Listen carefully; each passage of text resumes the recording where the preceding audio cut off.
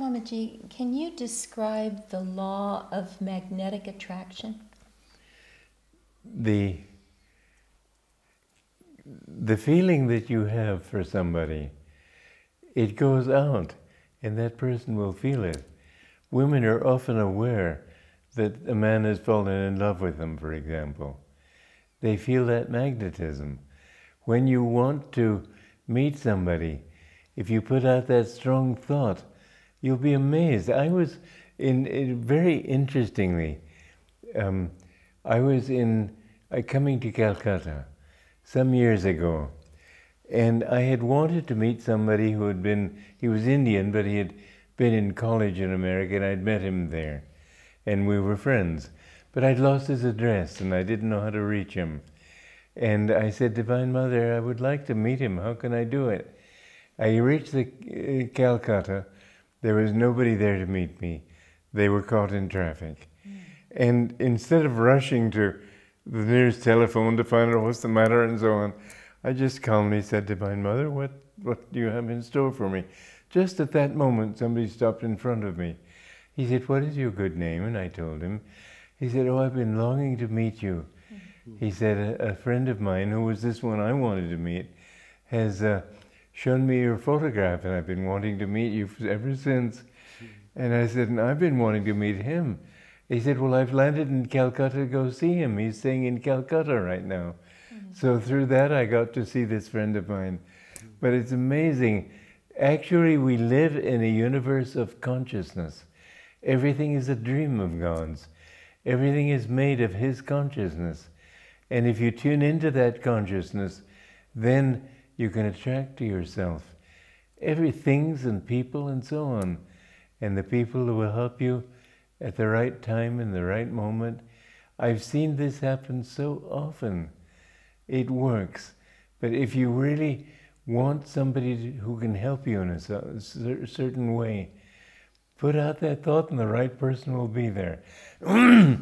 You'll find it, the magnetism is your willpower sending energy, which creates, like an electric current, creates a magnetic field. So this thought, sent with energy, with willpower, creates a magnetic field around it, and that will attract to you whatever circumstance or people you want. That sounds as though it could be dangerous. It can be dangerous. Unless it's God-centered. You should have the right thoughts and the right expectations and want the right people. But people, I lived for a year in Charleston, South Carolina. It was a small city then, only 70,000 people. It's much bigger now. But I was a writer. I wanted to study playwriting, and so I wanted to meet many kinds of people. And I was amazed to see how people would be attracted to their own level of society within days of coming to the town. So that people who were of a particular level, immediately they found themselves surrounded by those people. And it sounds like that law operates a little bit automatically. It operates automatically. But it's possible to do it more consciously, or? Yes. You can do it much more forcefully if you do it consciously. Can inspiration be drawn by willpower? Inspiration can be drawn by willpower. I found in writing a song, for example, that I don't stop and think, well, I want the note to go up or the melody line to go up or down. I just say, well, I want a song that says this, this, this, and this. Give me a melody. And I put my mind very strongly at the point between the eyebrows. Instantly the melody's there. And I know when I first started writing songs, I did it as a means of sharing philosophy, ways of living, walk like a man, and so on. And one day I got tired of writing the lyrics because it takes long to write good lyrics with rhymes and everything, where the melody came very quickly. So I thought, well, let me just go to somebody whose lyrics I like that are not especially meaningful, but I felt like kicking up my heels, you might say. So I turned to Shakespeare's lyrics. And in 3 days, I wrote 18 lyrics, 18 melodies. And they're very nice too. Who is Sylvia, what is she, that all our swains commend her? Holy, fair, and wise is she, the heaven such grace did lend her, that she might admired be, that she might admired be. It's a nice melody, but I didn't have to work for it. It just was given to me. Swami, that sounds devotional the way you sing it. It's very sweet. Is it a humorous moment in the play? I don't remember. No, it's a beautiful song. Yeah. Wow. So you've developed that ability to draw inspiration at will. Yes. I don't know that I developed it. I don't know what to say. Yes, I suppose the answer is just yes. I wrote Yogananda's biography, and it's a book of 300 and something pages. I wrote it in 3 weeks. And I didn't have to think. When I wrote a script for his life just the other day, I didn't have to think what was going to happen or how should I get out of this predicament or whatever. When I got there, the answer was there. And so I found that, yes, I've worked at meditation for many years, and I guess that's what helped me. But it flows. The more in tune you are with God and with superconsciousness, the more everything works. I read a book of stories of great composers, and Yes. Handel's Messiah seems to have come in a similar way. Yes. In a very short time. Yes. When you... in fact, when I wrote my oratorio, I wrote, I think it was 23 melodies in one day.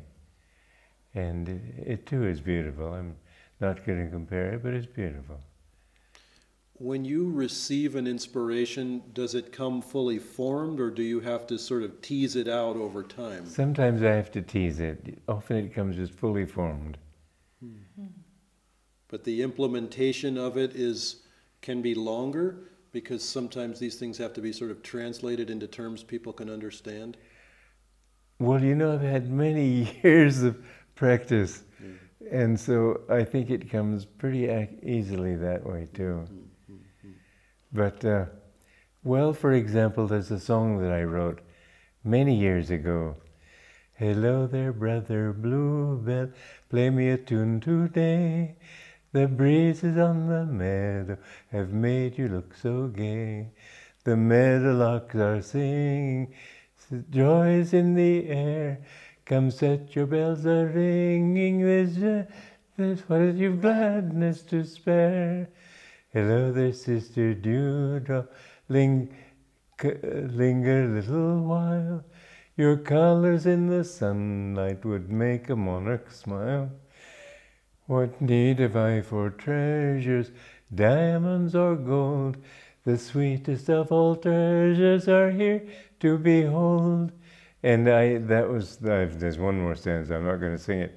But just the other day, I realized I've always worried about that word sweetest. Treasures aren't sweet. But I couldn't think of another word that fitted. And suddenly it came to me, the fairest. So the fairest of all treasures. And that's 50 years after I wrote that song. Amazing, amazing. Always the editor. Yeah. Well, Swamiji, for people just starting out and trying to develop this magnetism in themselves, it seems that being God-centered is the first thing. And another thing that's very helpful is energization. To become aware of your body as energy. To become aware that everything you do, you exercise energy. When you do the energization exercise, you learn that it's energy that you, for example, even in cooking, if you eat food that has been cooked with love, it's always better. If it's been cooked with anger, it's not as good. And if you go to a restaurant, you'll find that the consciousness of the chefs, if there's a low consciousness, you feel it may taste good, but it doesn't feel good. This is why mother's cooking is considered the best, because the mother loves her children, her family, and so she cooks for them with love. So anything that you do, try to become aware of the energy that you're putting into it, and realize that ultimately it's the energy that will determine whether it's a good thing or not. When the energy is right, everything is right. Swamiji, would it be helpful if you want to develop a quality or a skill, if you mix with people who already have that skill? This is a very important thing. If you want to be an artist, mix with artists. Mix with good artists, don't mix with failure artists. Their magnetism, you'll gradually pick up that magnetism. If you want to be a businessman, then mix with businessmen. Mix with people who are successful in their field. And their magnetism will come to you. It's another thing too, that when you shake hands with people, the upper part of the body and the lower part of the body form two horseshoe magnets. And don't shake hands with people who are not good, you'll feel it. But if you shake hands with people whose magnetism you're trying to attract, it will help you. You will become stronger. I know after church on Sundays, Yogananda asked me to stand outside and shake hands with everybody. I said, "Sir, please don't ask me to do this again. I feel drained." He said, "That's because you're thinking of yourself. Think of God and you won't feel it." So I thought of God, and then I found that even though people drew from me, I was always replenished. In fact, I felt better afterwards. So magnetism is a very real part of our reality. And when we do it, use it consciously, and do our work consciously, meet people with feeling the exchange of magnetism.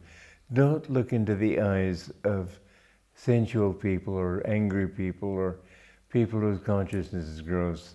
Try to avoid their contact as much as possible. Mix with saints. This is why they say satsanga is so important. Mixing with spiritual people helps one to become more spiritual. And this finally is what happens when you meet your guru. It says in the Bible, "As many as received him, to them gave he power to become the sons of God." So in receiving that quality of the Guru without ego, his attunement with God, that is an attunement which you also absorb into yourself.